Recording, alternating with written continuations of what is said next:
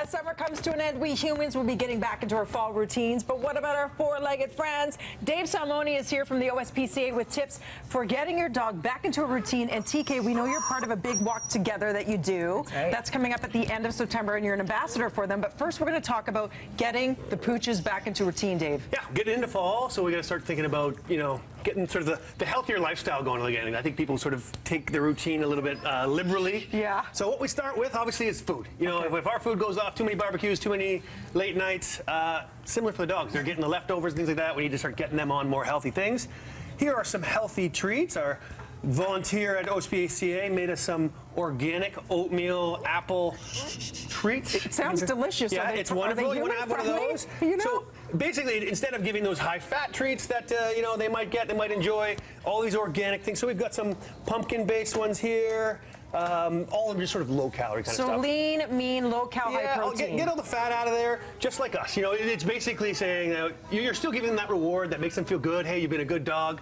But clean up the diet. Takes away the diet, yeah. Because they've been eating our summer scraps. Now, another big problem that we find typically is when you get back into that fall routine, especially if you've got kids or the summer holidays are over, is that there's a lot more time at home alone for the dogs. Yeah. So you got to start thinking of like the behavioral enrichment type thing. So the stuff that's going to challenge the dog's brain. Because they get lonely. They're used to having you around all summer to play with them. Yeah, and they're also stimulated, right? You're going outside, you're going to the cottage, you're going to have people over.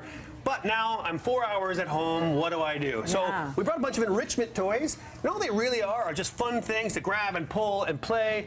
Things like this, where they actually have to learn how to take the toys out of the holes. That's called Thinkrageous interactive pet toy. So you need things that challenges them, because it's got to last more than 10 seconds. And you can go to the store, Global Pets, they donated the ones for us to have today, but they come in all shapes and sizes. You got to see what your dog may like, and it's just something you give them just to be excited, entertained, so they don't eat your designer shoes, right, TK? No, exactly. And the last sort of thing that we talk about is the fact that all of us maybe get a little softer over the summer. Yeah. Your dog also gets mildly softer. Too much eating over the summer. Well, yes, clearly, Dave, you have become soft. I recognize that. My wife is all over me about my softness and my dog's softness. So, as you're thinking about getting back into shape, so you should think about your dog.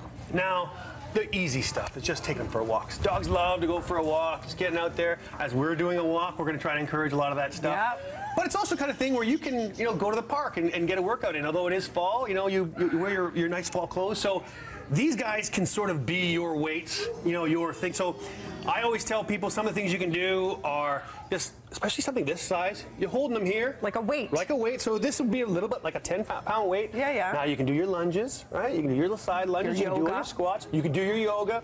One of my favorite things, if your dog is a little bit bigger, you can have them lay down in front of you. You do your little planks, and you switch arms. You switch one arm, pat him on the head. Switch the other arm, pat him on the head. That's awesome. And so your dog's getting all the fun enrichment stuff while you're getting your workouts in. Great idea. Other times you lean over and you're just like back straight. You're lifting them up. Lots of things. Oh yeah, double. You can bring two. Have double bicep curls. It's an all-in dog pound. You literally you can make it as much fun. Find what the exercise you like to do, and include your pets. Here, do you want to try two? Yeah, let's do it. By the way, guys, these two dolls will be up for adoption next week. Okay, next week. Make sure you join Dave and TK, who's an awesome ambassador. It's called the Friends for Life Walk. Yeah. It's happening September 24th and 25th. You love this event. I do, yes.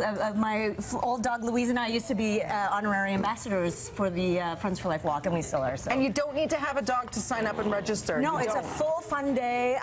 You can bring your dogs, your families. It's like got hot dogs and hamburgers and a talent competition for the dogs, so it's a lot of fun. Awesome. And Dave will be there flexing his muscles. We'll all be there flexing our muscles. BreakfastTelevision.ca for more. Right now to our top dog, Kevin Frankish, in the newsroom.